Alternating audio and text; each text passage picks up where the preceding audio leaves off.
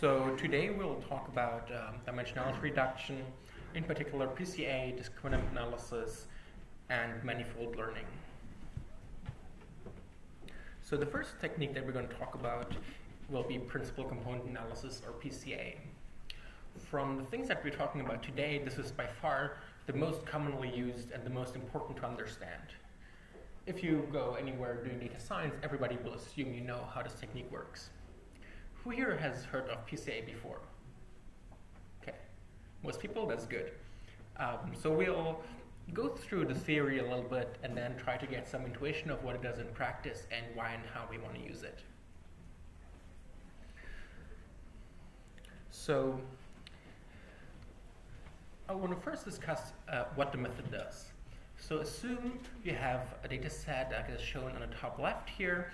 There's two input features, and I colored them in some way just to visualize better what's going on. And so what the principal component analysis does is it iteratively finds the direction of largest variance within the data. So this is a direction from, like, assuming we have centered the data, that explains most of the variance. So this would be the first component. Then, iteratively, it removes the projection on this component and finds the next component. If you remove the projection on the first component, this means anything that you find afterwards will be orthogonal. So that's one of the main properties of PCA, is that it finds directions that are orthogonal.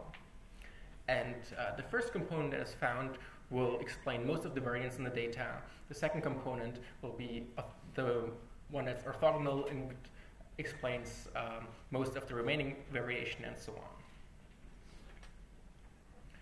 Another good way to think about this is to view the data as being generated by some Gaussian distribution. In this example, it is actually like a synthetic Gaussian distribution. And the principal component analysis tries to find the axes of this Gaussian distribution. So the first component will be the axis with the biggest variance, second component will be axis with the second biggest variance, and so on. Once we found these components, there are several things we can do with principal component analysis. The easiest way to think about what these components mean is that you can think of these as a rotation. So you can now, having these fit these components, you can rotate the data into a new coordinate system where the mean is at, so you subtract the mean, so you have a mean 0. And then the first feature corresponds to the first principal component, the second feature corresponds to the second principal component, and so on. So here you can view a visualization of this rotated data. The reason why this makes sense to think of this as rotation is because the components are orthogonal. So you can just rotate the data and then the components will line up with the axes. What PCA is very commonly used for is, as the title of the lecture suggests, dimensionality reduction. The way that you use PCA to do dimensionality reduction is to drop some of the components. So usually you want to keep, say, the top k components, and you throw away the lower components that have smaller variance. In 2D, this is all a little bit boring because the first component perfectly determines the second component because there's only one orthogonal vector. And so if I want to keep anything, the only thing I can do is I can drop the second component, and so now I made my data one-dimensional, and this one dimension now corresponds to the direction of maximum variance in the original data. So basically I created a new axis. This axis is this diagonal here, x equal minus x, or something like this. That's what component 1 points into. And I just dropped the second principal component. So now I have a one-dimensional data set. You can think of this as a reduction of the dimensionality or as a compression of the data, because now each point in the original data set is expressed using just a single number. can also think about how much do I lose by doing this compression, by doing this dimensionality reduction. And after I drop the component, I can rotate back to the original space, which is shown here in the last panel. And you can see basically how this one-dimensional feature maps into the original space.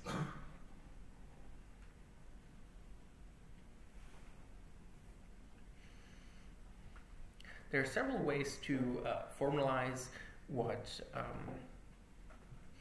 PCA does. So one objective that is sort of intuitive and makes sense is it tries to find the best approximation that has rank k, so that lives on a subspace of dimensionality tk. This objective basically says I want to find something, in this case here maybe one-dimensional, that fits this data as well as possible. And so here, if I do this, I find the x prime so that the rank, say, is 1 in this example, that's close approximates x. I would get this as x prime. And that would be one way to formalize what PCA does. In terms of how it is computed, it's usually computed in terms of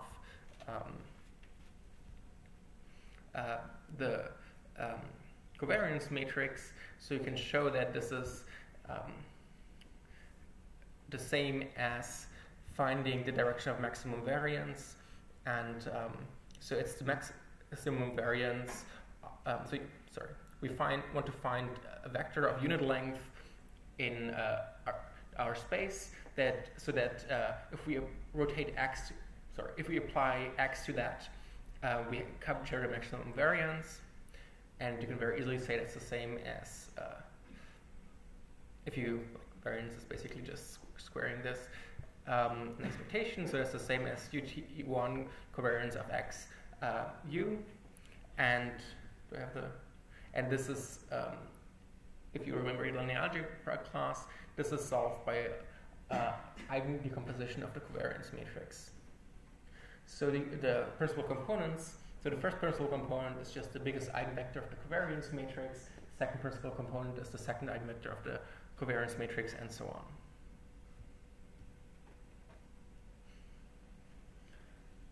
So in practice, you can show that you can do this even simpler, and not computing the covariance matrix, but you can directly compute the singular value decomposition of the original data x. And so you hopefully remember the singular value decomposition. X is decomposed as a rotation in the original space, a diagonal matrix containing the singular values, and the rotation, the first one is rotation, that's ensamples times ensamples.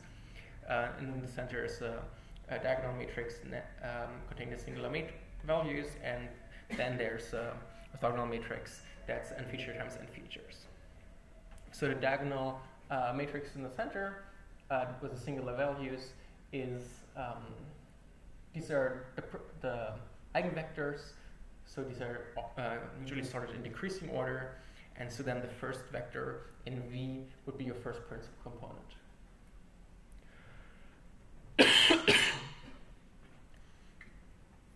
And you would, if you want to compute the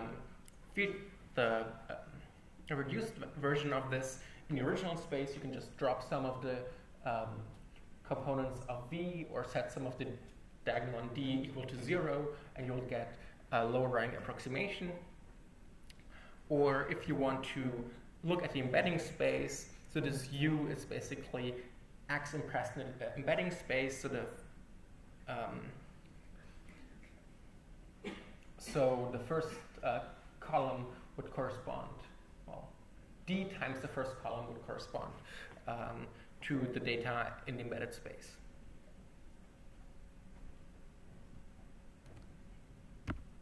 Okay.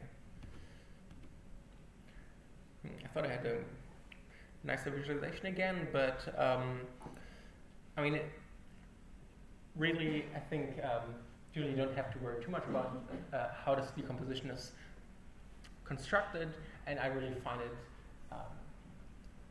most helpful to think about it as fitting a Gaussian and then finding the axes of the Gaussian. and then rotating so that its axis aligned. Questions? What if I exist sparse data? Can we use PCA on sparse data? Because we cannot center sparse data. The question is, can we use PCA on sparse data? And because we cannot center sparse data. So we will talk about a trick, basically, which is just compute the principal component, just compute the singular value decomposition and don't subtract the mean, but that's sort of a hack. That's what people we're going to talk about this when we talk about natural language processing, because that's what people in the natural language community have been done for a long time. You can actually also implicitly in the algorithm subtract the mean, and so it is possible, but it's not right now implemented in scikit-learn. Because we sort of in scikit-learn, we naively subtract the mean, and then it blows up.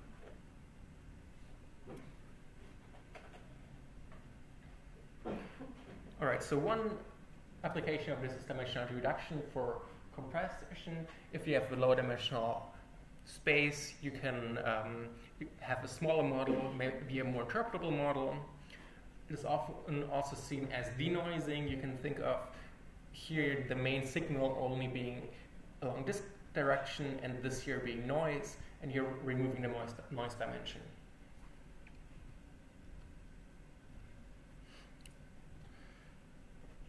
There's another thing you can do with PCA, which is which is called whitening, which basically means you do the transformation or the rotation given by PCA, and then you scale the data again. So usually you want to scale the data before doing PCA, but if you scale the data again after doing PCA, this is called whitening. This is a term from signal processing, and it basically means that you give the same weight to all of the principal components. Even though the first principal component explains most of the variance in the data, you treat the second principal component or the third principal component or the fourth as important as the first one. So basically, after fitting your Gaussian, you make it into a ball. That's what's shown here. There's an option whiten equal to true in a PCA, but it's literally the same as doing PCA and then standard scalar.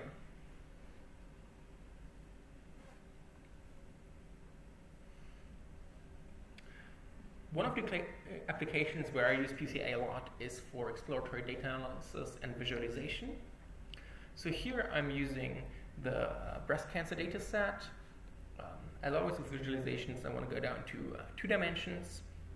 And so if I have a high dimensional data set, I can't immediately visualize it, but I can use PCA to project it down to 2 dimensions.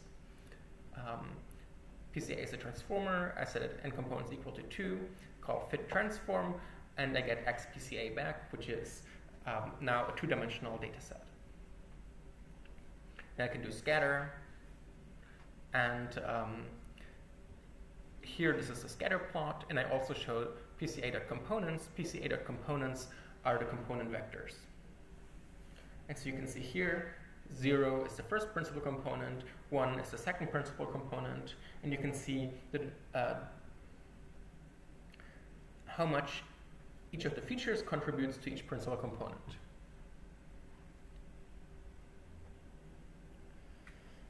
So maybe first looking at the plot on the right-hand side, do you notice anything on the plot on the right-hand side? So these are the coefficients in the principal components for all of the different input features.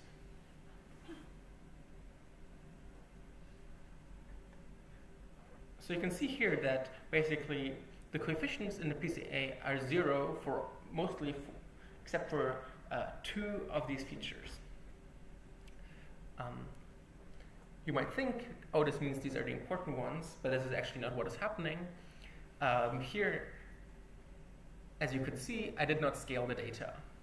If one of the features has a much larger scale than the data, than the rest of the features, this feature will be picked up as the principal component. If you scale one feature by a large number, that basically means you scale the variance of that feature by a large number because it's linear, and so you just get that feature. So if you don't scale your data, or if the scale of your data has not semantic meaning, then PCA will just tell you which coefficient, which feature has the largest magnitude or the largest variance, which is not really interesting. So here is the same thing using a pipeline from standard scalar and PCA, and I get a slightly more interesting plot. Here is the coefficient vectors after I use scaling, and you can see that now basically all the features participate in both of the principal components. So what's nice here, I think, is that we might not have been able to visualize the whole data set, and there's like 16 features or something, so it would be hard to visualize all of them at once. But we can see here, this PCA is a completely unsupervised algorithm. It doesn't know that this is a classification task, and we're trying to classify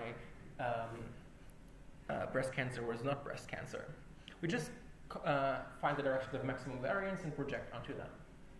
What I did here then is I colored the data points according to the class they belong to, that PCA does know nothing about. And I can actually see in this new projection, the data is basically linearly separable. It's maybe hard to understand what the axes here mean, but at least I know there's rotation in the original space, and after I do this rotation, I can do linear separation. So this tells me that if I apply a linear model, I expect it to do pretty well on this data set. And maybe I would think a linear model is even the best model for this data set because there's a very, there's a very clear boundary here. It also tells me this data set is very simple. So I went, and very redundant.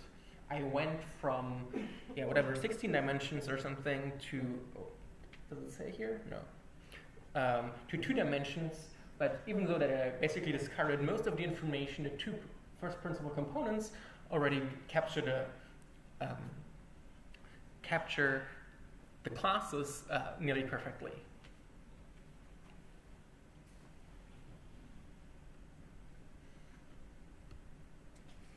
So here on the left-hand side, again, these are the coefficients of the components. These are just the entries of the components. On the right-hand side, there's a different kind of visualization that I find a little bit harder to read, but basically it shows you the first and the second principal component, and for each feature, it puts it into this 2-dimensional space. So these 2 visualizations show exactly the same data, only in 2 different ways. And you can see that the first principal component is basically independent of texture error, and the second principal component is basically independent of worst concave points, and so on. All right, this is PCA for visualization. So later in the lecture, we'll talk about more complex methods for visualization, but the reason why I like this is it's unsupervised, so you can't really overfit the data much because you're not giving it the target information in a supervised setting. And the other is it gives you rotation. At least I have a pretty good mental model of what a rotation does, or what a projection does. And that's much easier to understand than what a lot of the other models do. So even though here now these in this plot, this axis is a linear combination of all the input features with some weights. Maybe this axis is not super easy to understand, but I know this axis exists somewhere in the original space. It's just aligned somehow. So because I think rotations are relatively easy to understand, I like PCA as a visualization method. Another application of PCA is regularization. In particular, in people that come more from a stats background, they're interested in doing unbiased estimates of coefficients. And if we use regularization, you don't get an unbiased estimate anymore. So a different way to regularize your model is to project it down to a lower dimensional space and then learn a linear model in this lower dimensional space. So this is particular for linear models. You could do this for any kind of model, but sort of makes sense for linear models sort of the most. So here, let's say I have my breast cancer data set. I fit logistic regression with a very big C that basically turns off regularization. And I get a near perfect training score, and I get a test score that's quite a bit worse. So now I want to compare this against using PCA as an initial try, because we saw that in 2 dimensions I can separate this already pretty well. So I use PCA with 2 components, use the unregularized model, and well, I'm overfitting less because the training error went down, but the test error also went down. So maybe this was not like the ideal thing to do. So now what I could do is I could grid search, for example, how many components to keep, and the fewer components I keep, the stronger I regularize the model. Because in the original space, logistic regression was learning like 15 components or 16 coefficients. In the reduced space, now we're only learning 2 coefficients. So it's much easier to robustly find 2 coefficients than it is to find 16. You could also do a similar trick for regression. So we talked about how linear regression can behave pretty terribly if you have lots of features. You can use PCA to reduce the number of features to a more reasonable amount, and then you could use standard logistic linear regression without using regularization. Another way to figure out how many components to keep is what's called a scree plot. I should have put a scree plot somewhere on here. A scree plot is showing you what part of the variance is covered by the first k components. So this is basically like a cumulative sum of the variance explained. And I plotted here the explained variance ratio, which means of the overall variance in the data set, how much is explained by the first k components. And I plotted the same thing. This is a logarithm. So this is a plot in linear space. This is a plot in logarithmic space. So both of them show the same line, only one in linear and one in logarithmic space. And so the idea here is that we can see how much of the variance do we keep if we keep only the first k components. And so you can see here, okay, if you look just at this plot, you might say, oh, maybe using 4 or 5 components is sort of good. I guess actually here is like a small kink. Maybe I would use 6 component that will cover like 90% of my variance. But that's sort of, so it's not an entirely bad idea to say, oh, I want to cover 90% of my variance. If you look at the logarithmic plot, it's like would be a very arbitrary choice where you want to cut off. What we can see in the logarithmic plot, though, is that after component 26, the explained variance decreases very rapidly. So looking at this plot, I would feel very confident to throw away everything that comes after 26. So this also tells me the original space was not 16 features, as I said earlier, it's like 28 features or 29 features. All right. So obviously there can be not more components than there are features because that's the original space and there can only be that many orthogonal vectors. Do you kind of lose any interpretability that you have when you use PCA before you do regression? The question is, do you lose interpretability when you do PCA before you do regression? I'll tell you on the next slide. So, just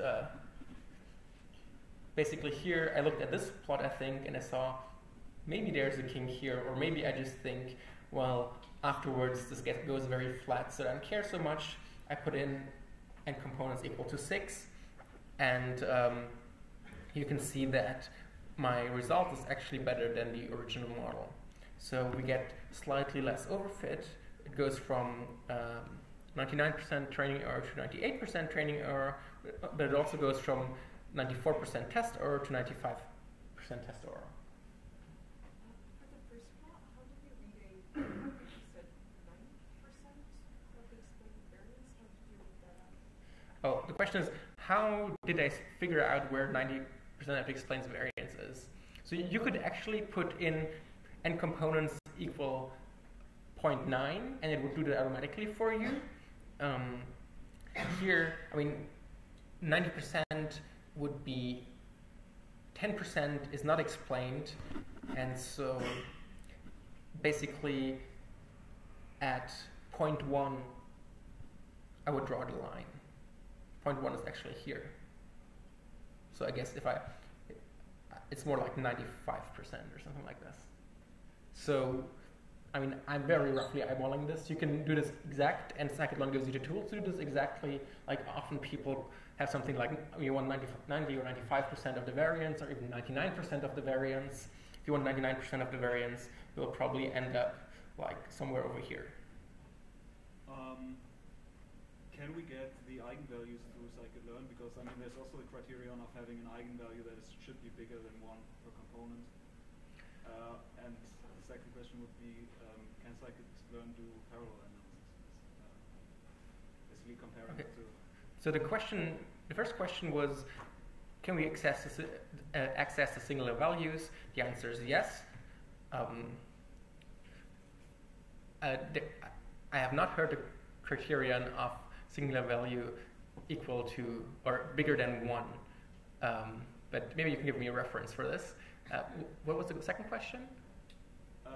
So there's something called parallel analysis, where you basically randomly sample a data set and you extract the components, and then you basically see where the curves cross between the randomly sampled components and the components that you extracted from your real data, and you would take that as a cutoff,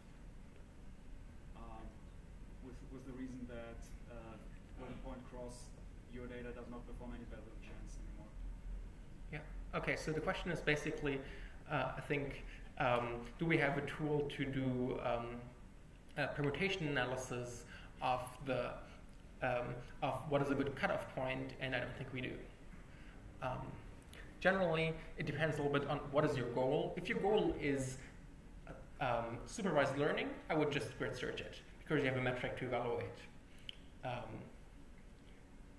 If your goal is some unsupervised learning, like extracting interesting information, then it's very hard to come up with any rigorous criterion usually. And so, yeah. So basically in this class, I want to focus more on your end goal is classification, then you have an evaluation criterion, and then you can just brute force it if you want. But yeah, I mean, I'm sure there's like many heuristics how to do this, and I mean the permutation seems like a reasonable one.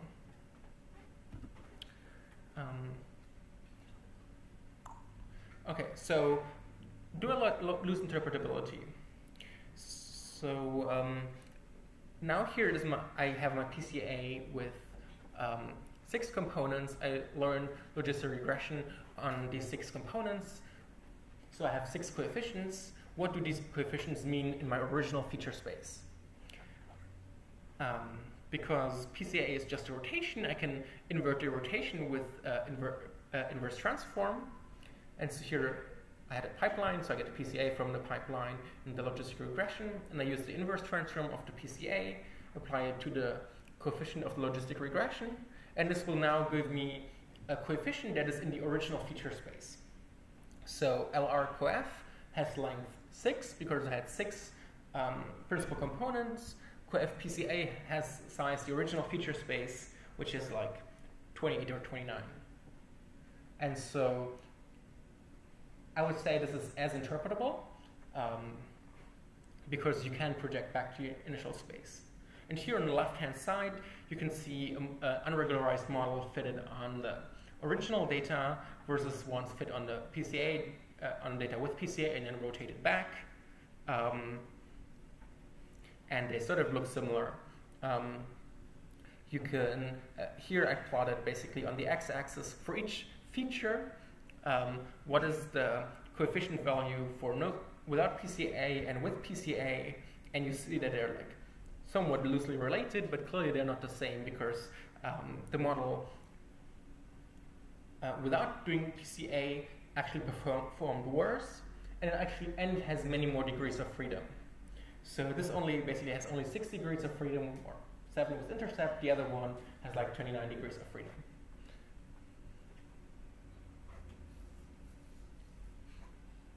Other questions? Question. So you mentioned we're only using 6-dimensional of data after we do the PCA, and how did you rotate it back to the original feature space again? Okay, the question is, how do I rotate from the 6-dimensional back to the original space? So basically, it's a rotation and then a projection. So you rotate the space and then you forget all of the lower coefficients. And so if you rotate back, you set all of the other ones to 0. So you will only rotate using the first 6 principal components in the direction and in the direction of the other principal component, you will just have 0 in these directions.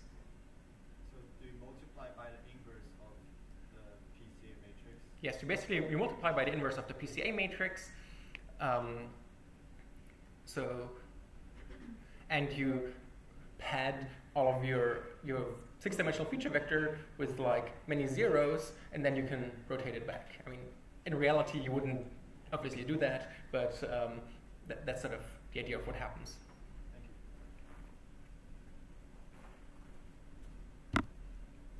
you. All right. So one caveat maybe is that, as I said, PCA is unsupervised. This can be a good thing or a bad thing. So here I have a 3-dimensional data set that I made up of all Gaussian data. And so this is a synthetic data set that I made up to make PCA fail. So unsurprisingly, PCA doesn't help us with this. So let's say I have this 3-dimensional data set. I want to reduce it with PCA. And then I want to classify it. However, the way the data is constructed, basically the direction that distinguishes the purple from the yellow points is orthogonal to this line. And so that means that PCA will throw away all the important information. So here, if I project on the principal components, if I just keep the first 2, which are the important ones to explain the variance in the data, they will be completely uninformative because I constructed a data set so that all the information is in the 3rd component. How realistic is that this will happen in practice? Maybe not that realistic, but just keep in mind that you can destroy valuable class information even though it has like low variance in the data. So here, again, if I basically go from two dimensions, from 3 dimensions to 2 dimensions, I would just get this, but all the information is in the 3rd principal component by construction.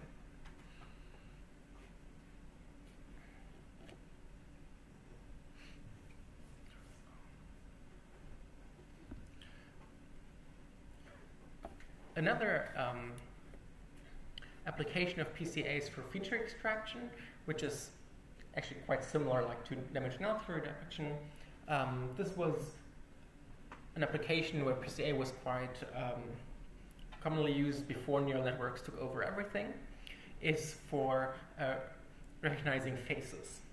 So there's an approach called eigenfaces, which basically, given the data set of faces that are aligned, you can see them here on the top left, you decompose, or you basically do a principal component analysis on these faces, and you get these wonderfully looking eigenfaces here. Another way to look at PCA is that each data point is now expressed as linear combinations, and these are sort of like the components act as sort of prototypes. So you can take y on a rider here and express her as x0 times the first component, x1 times the second component, and so on.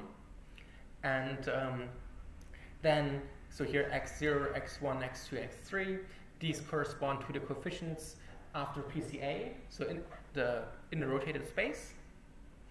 And you could use these as features. So actually, I think I didn't say that before, but one thing with PCA directions is the sign doesn't mean anything. So it's only the direction matters. If you look at the Gaussian, if you say like, oh, the direction of maximum variance is in this way, you can also say it's in this way. There's like no distinction. Or to say it another way, eigenvalues don't have a sign. Like whether you pick v as the eigenvalue, as the eigenvector, or minus v as the eigenvector, it's arbitrary. So whenever you see coefficients of principal components, never interpret like which ones are positive and which ones are negative, because it's as valid to just take the negative of everything. So this is here particularly a caveat, because here if you invert these eigenfaces, they would look quite different, and so it's kind of a little bit hard to understand what they do without taking the sign into account. I'm not entirely sure I know how to do that. So this component basically says there's a gradient in light between the left and the right-hand side, so whether the light comes from the left or from the right. So here you can see the light comes from the left, here you can see the light comes from the right.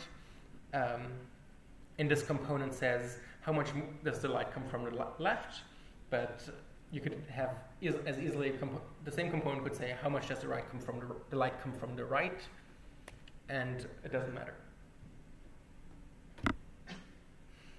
If you do feature extraction, here in this case, well, maybe it's like more an empirical fact, or maybe you can think it makes sense, is that we do whitening, meaning we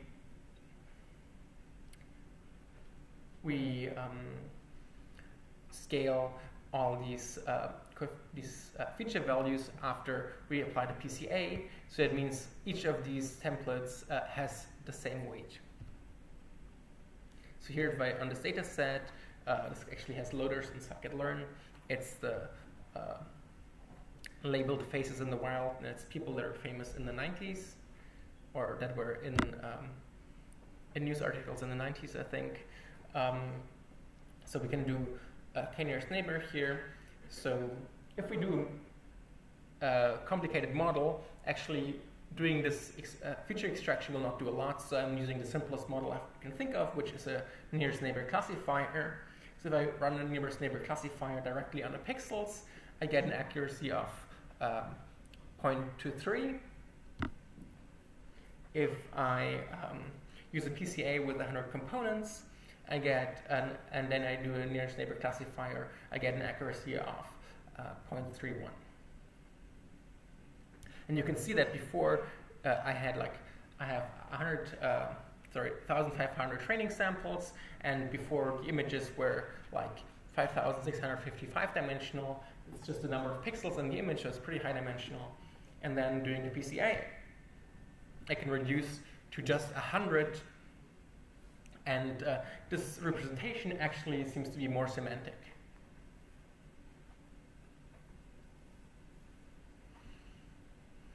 So these days, this is not what you would do for faces, but it's sort of an interesting application to try to understand how PCA works.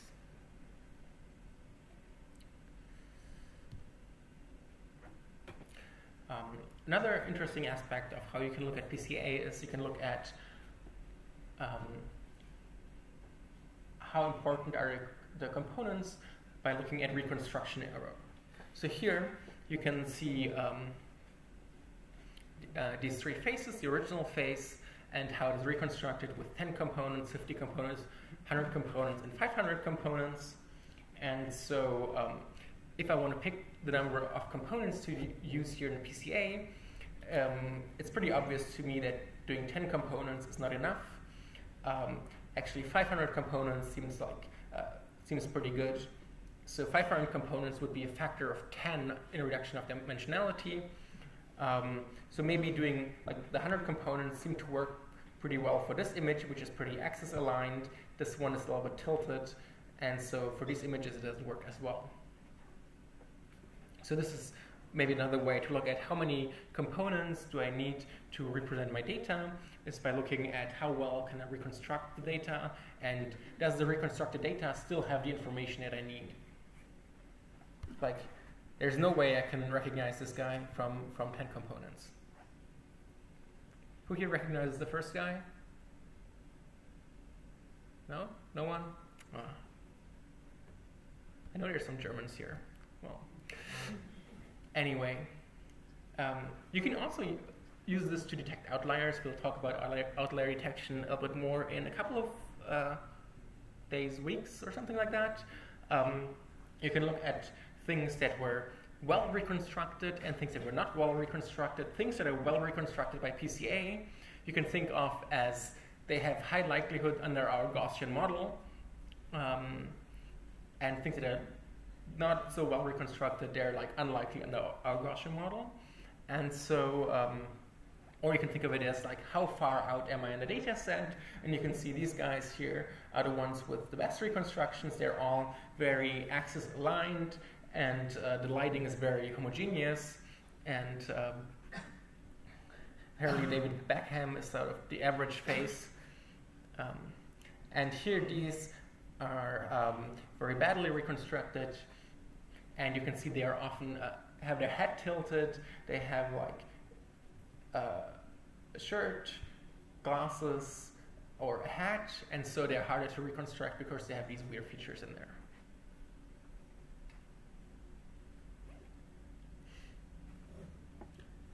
All right. Other questions on PCA?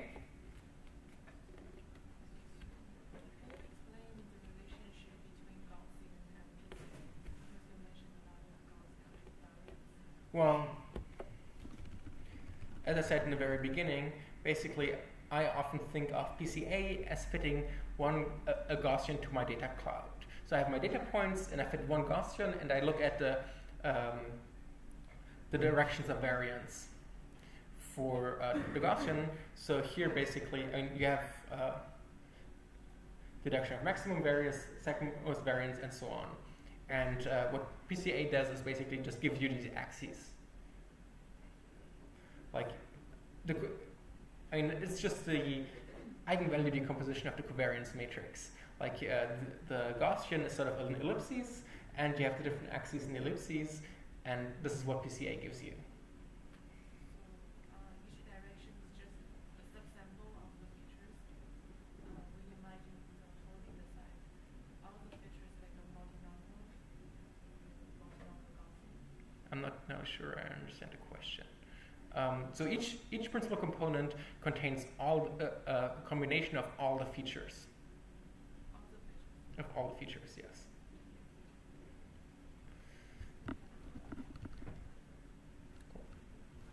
All right. So the next thing I want to talk about is discriminant analysis. We're never going to get through all of this today. Great. So in discriminant analysis, these are actually supervised models. I didn't talk about them before because they're not supervised models that are very commonly used in practice these days because they're quite simple. But they're good to understand, and they can help you, for example, in visualization or general dimensionality reduction. It's also just good models to know about. And these are, I'm going to talk about linear discriminant analysis, which is also called Fisher's discriminant, and quadratic discriminant analysis. Both of these are instances of I think people call this Bayesian classifiers, where you have a probabilistic model of your data, or generally you can think of this as being a generative model. So these are classifiers using a generative model. And so the idea is that we model the probability of that y, so that the label is a given class k given the data, using Bayes' rule. So using Bayes' rule, this is the same as the probability of x given y as this class times probability of y given this class and divided by p of x. And I can write the probability of the data x as a probability over all the classes. So for this model, to make this into an actual model, I need to write down a probability distribution for each class. So what I need here is I need to have a way to compute p of x given y equal to k. So if I have a way to fit a probabilistic model for each class, I can compute this, and then I basically, for a new data point, I ask for which class do I get the highest probability? That's the right class. And what linear discriminant analysis does is it fits a Gaussian model to each class, where the covariance matrix is shared, and each class has a different mean. So if you write this down, this is what you get.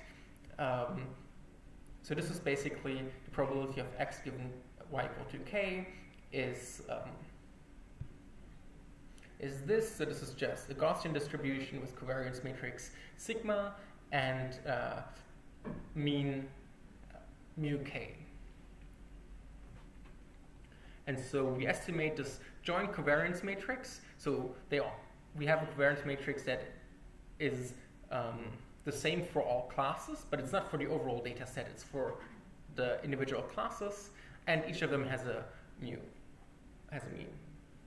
And once we fit this, we can compute, ask what is the probability, or what is the probability ratio between k and l, and you can see that actually it turns out to be a linear classifier in a rotated space.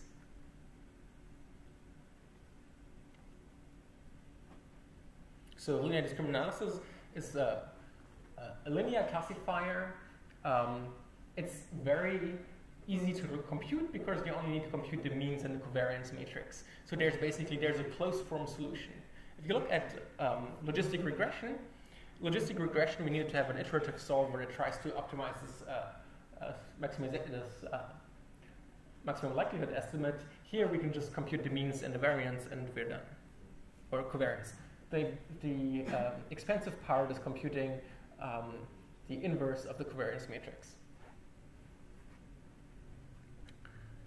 There's a slight variant of this called quadratic discriminant analysis, and so this is LDA that I just talked about. The difference in quadratic discriminant analysis is that you also have a covariance matrix for each of the classes. So it's just a more flexible version of linear discriminant analysis. Here. The reason why you would want the first one is because it's sort of obviously it's simpler. Estimating this or inverting this covariance matrix, if you're in very high dimensions, this can be unstable or can take a long time. So inverting it only once or estimating only once can be easier. You can also put restriction on this covariance matrix, say we want it to be diagonal. If we allow these only to be diagonal, then the computation will be much easier. Like much easier. But then I guess we end up with a Gaussian naive Bayes model then. So maybe we don't want that. Anyway, Here is a comparison from a scikit-learn example. So here this is linear discriminant analysis. Here this synthetic data has the same covariance for both of the classes. And you can see this ellipsis is the Gaussian that is fitted to each of the classes. You have the mean here and the mean here. And then this is the covariance matrix. You can see this is not the covariance of the whole data set. If I look at the covariance of the whole data set, it would be more like this. It is a shared covariance for both of the classes. If they don't have shared covariance, so for example here, this class is like more horizontal, this class is more vertical, then linear discriminant analysis can't fit that very well. And but quadratic discriminant analysis can't fit that. So quadratic discriminant analysis has its name because the decision boundary is quadratic in the inputs.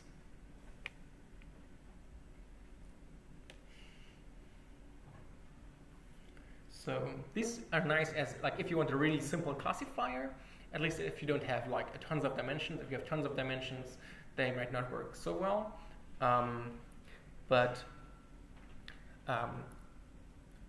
What's cool about these is that for the linear discriminant analysis, basically the sigma gives you also like something like a rotation and a stretch of the initial of your input data.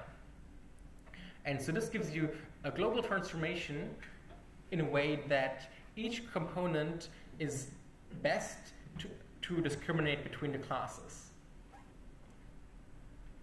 So basically, you can do this sigma to the -1 of x. This will give you sort of a transformed version of x. And then in this space, the interesting components are basically the components that connect the means.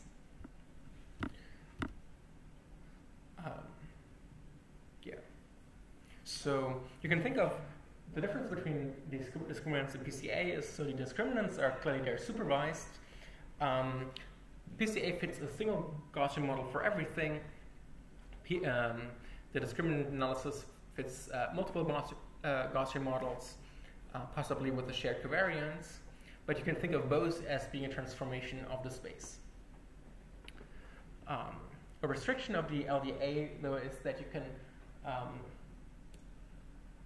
can only get a maximum of number of classes -1 many components, because as I said, the components are sort of are spanned by the class means, and the space that is spanned by the class means is number of classes -1 dimensional.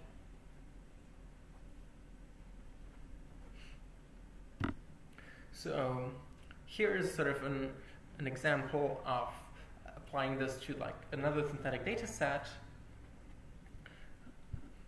Here, this is an original data set, 3 classes, they're very clearly linearly separable. And so, but now let's say I want to transform this into something that is like even more obviously it's linearly separable. Oh, I guess this was, is this 2-dimensional? I guess, I'm not sure if there's more dimensions with noise or if I just created the data in 2 dimensions. It's also possible.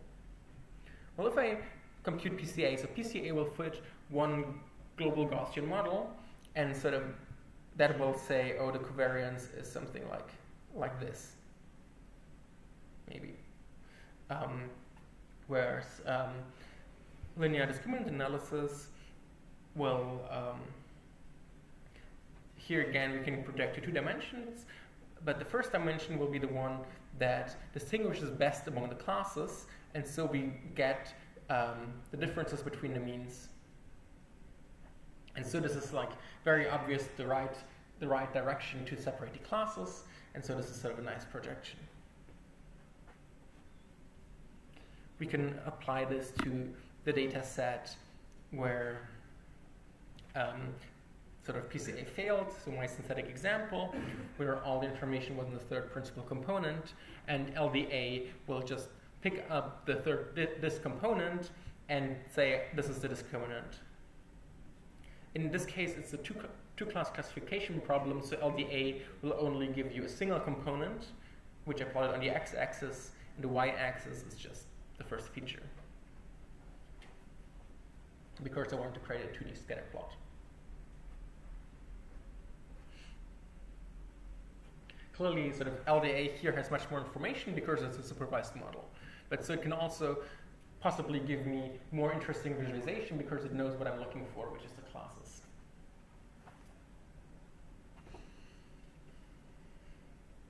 Questions on LDA? Yes? Could you explain more about how is the LDA to transform space?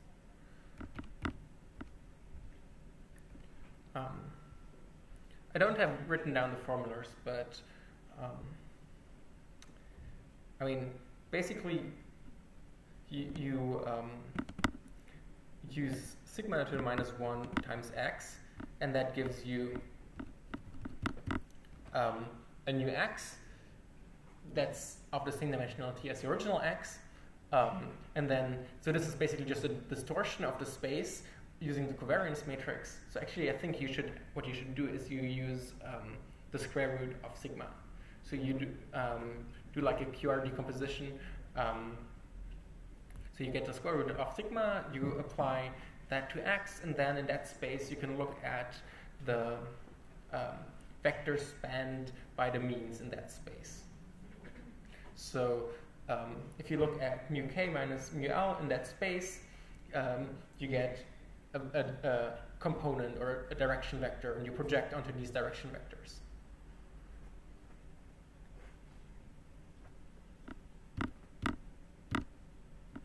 Cool.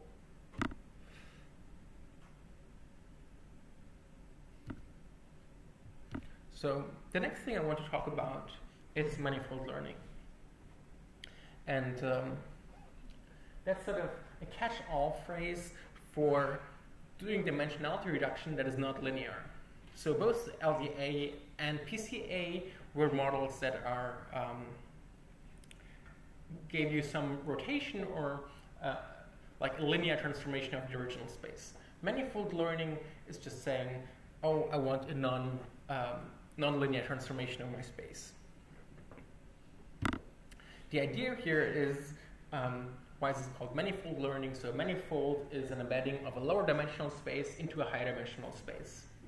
So here in this 3D image of what's called the Swiss roll, there's sort of,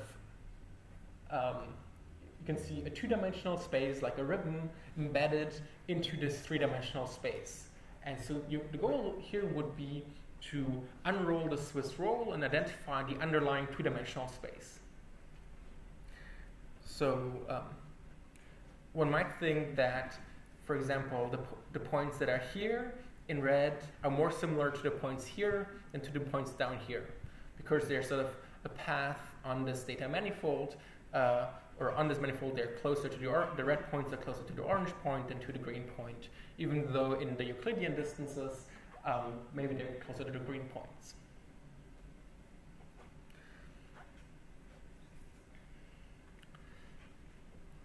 So I'll talk through a couple of these algorithms, mostly one, but you should keep in mind these are basically only for visualization.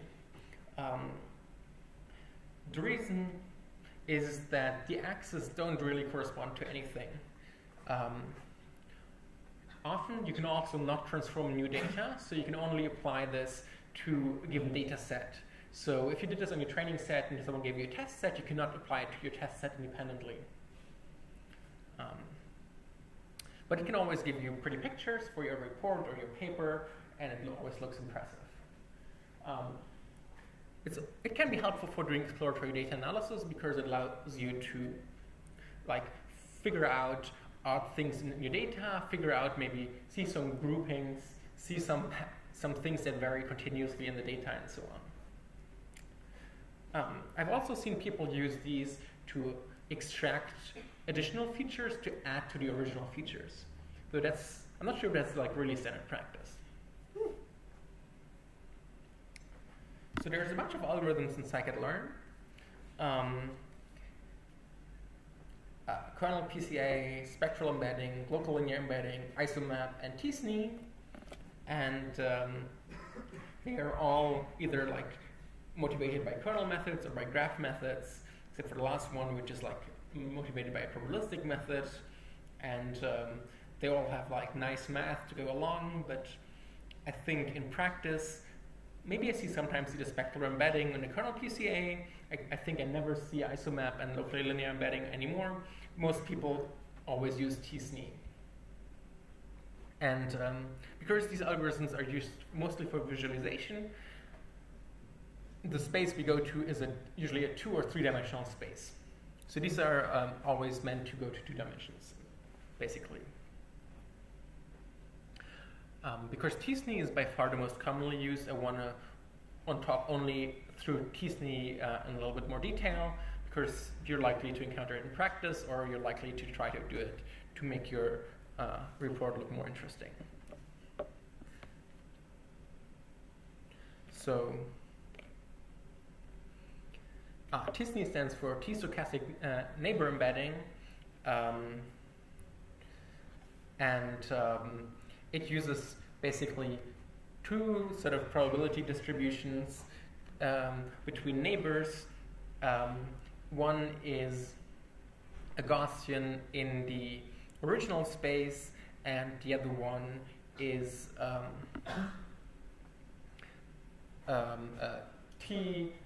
student t distribution in the embedding space. And so this defines this P of j given I as a Gaussian kernel between xi and xj, divided by all the neighbors, all the other data points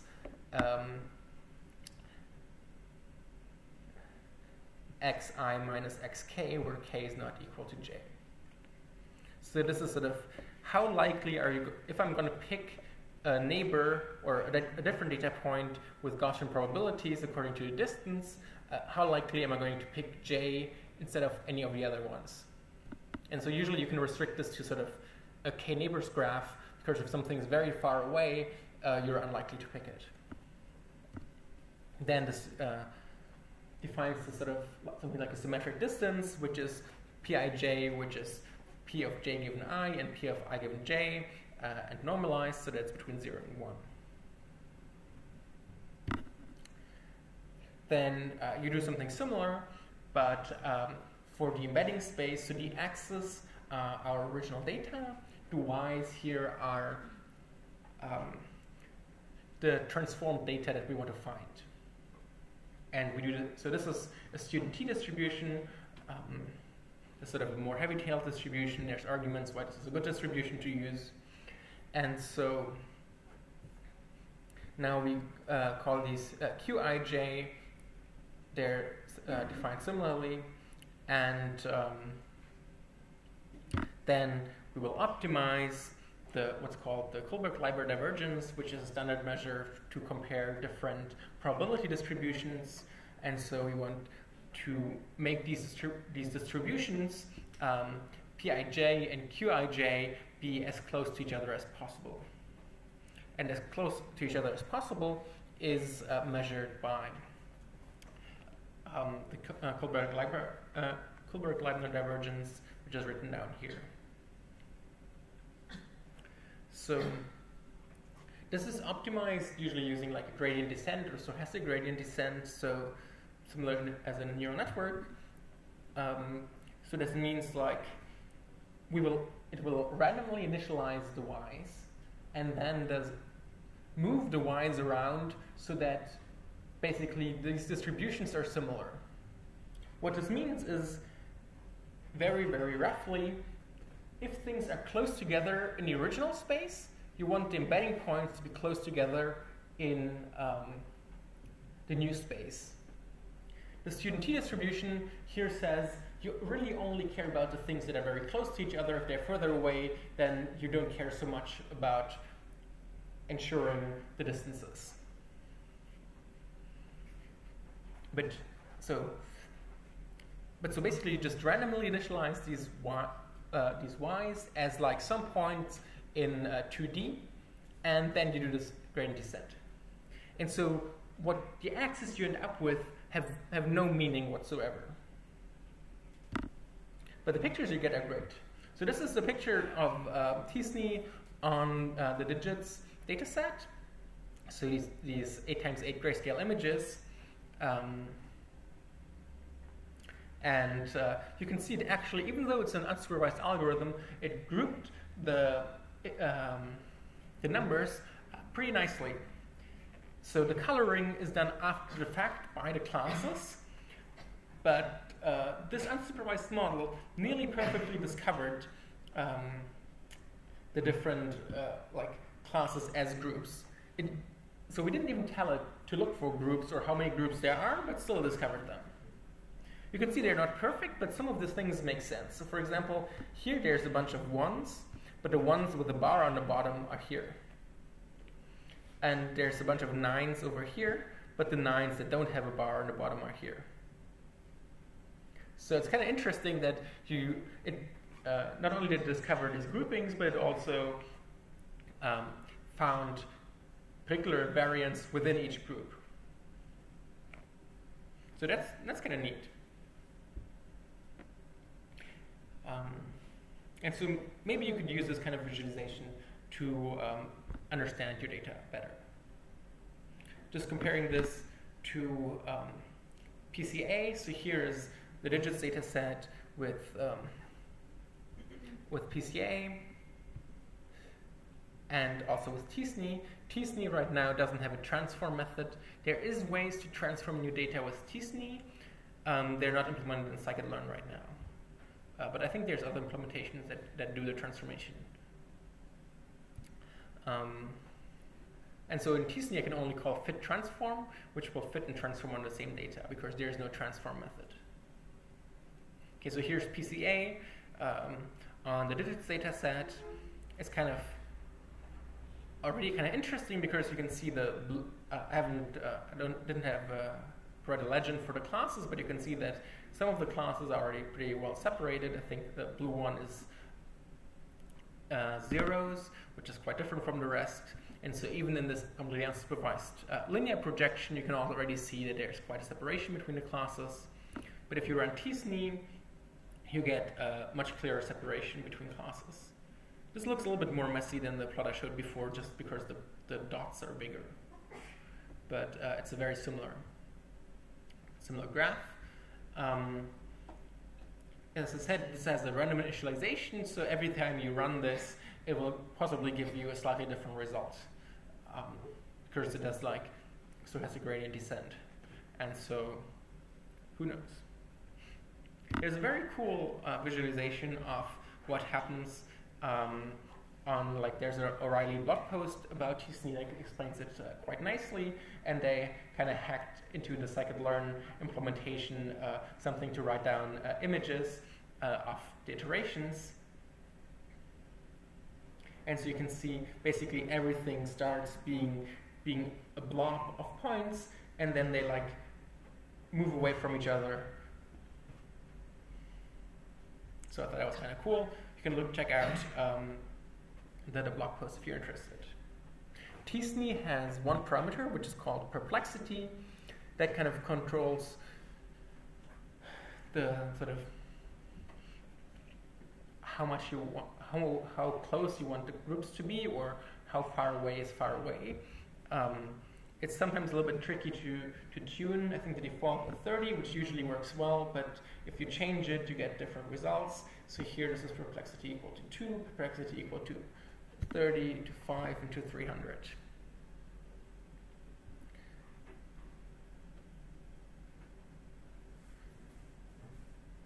So, 1 second. Did I say anything smart about this? No. Yeah.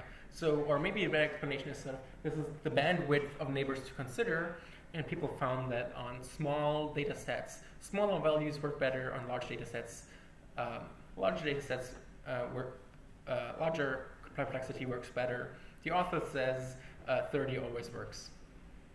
So you can either always leave it to 30 or play around with it.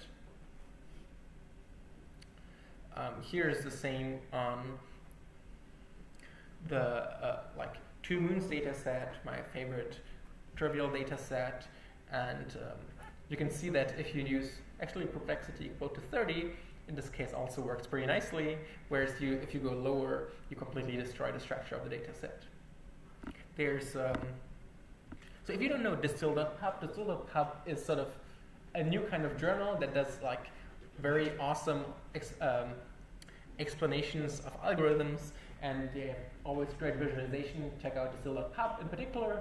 There's one about tuning perplexity in t-SNE, and they have like sliders you can play around with, and it's all amazing. You should generally look at all things published at Distill.pub because they always look cool and have like a very well written. All right. Before we go to final questions, I want to briefly mention 2 other algorithms. So t-SNE is sort of commonly used, but it's quite slow, and it scales not so nicely to bigger data sets, or like where we have many samples. It also doesn't actually scale that nicely if you have many features. For example, for the MNIST data set, which we'll see in a second, which is higher dimensional, people very often use PCA first to go down to, say, 50 dimensions, and then use t-SNE on the 50 dimensions instead of using t-SNE directly on the original data set. So it's like a 2-step procedure. First, you do the simple dimensionality reduction with PCA, and then you do this more complex nonlinear dimensionality reduction with t-SNE. But still, it's kind of slow. It's slow, but it's very established. There's 2 newer algorithms that I want to mention. One of them is UMAP. This is done by Leland McInnes. Hopefully that's how you pronounce his name. He has a pretty nice implementation of this, and here you can see on the left something on the MNIST digits embedded with UMAP. If you do it with t-SNE, it looks similarly nice, but here his UMAP implementation took 2 minutes, whereas the t-SNE implementation took 45 minutes. So that's quite a big difference in terms of performance. Here on the right-hand side is another visualization using Fashion MNIST. Fashion MNIST is something that was, like, the MNIST data set is 70,000 images, each 28 times 28 in grayscale. People use this for way too long to benchmark neural networks, and then at some point, someone created Fashion MNIST, which also has 10 classes, also is grayscale, and has exactly the same dimensions, but it's much, much harder because it's like low resolution images of clothing. And so you can, instead of running anything on MNIST, you can use the same code, and you can run it on Fashion MNIST, and the results will be much more interesting because it's much, much harder. And so anyway, he ran the same stuff on Fashion MNIST. You can see the example on the right-hand side. In this case, some things were not as perfectly separated.